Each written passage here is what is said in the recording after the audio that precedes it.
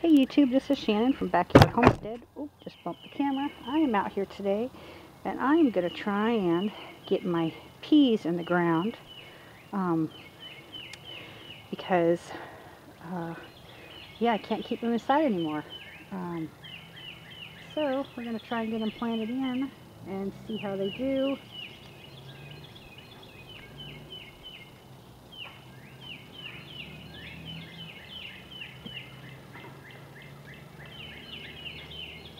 These are the ones I started from seed, coming out the bottoms. So we're going to have to get these guys into the ground. I have no choice. I did cover the ends of the planter here with some old noodles that I found in the garage. I'm hoping those noodles will protect the plastic from the wire that the vines will grow up on. And I'm going to do a video on that and see if it works. And that's all I can do. See if we get these guys out. Being a little difficult. Really difficult. And hopefully the shock won't kill them. But, you know, it's gardening.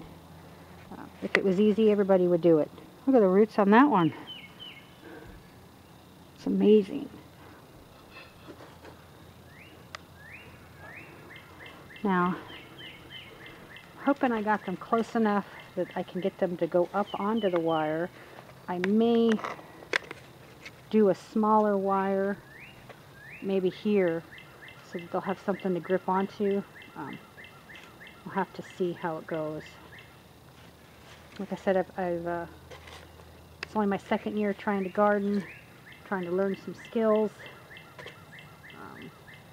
because I do want to purchase land. But I thought, well, might as well learn the skills while I'm saving up to get my land.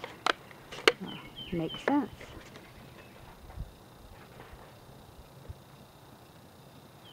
So, there we go.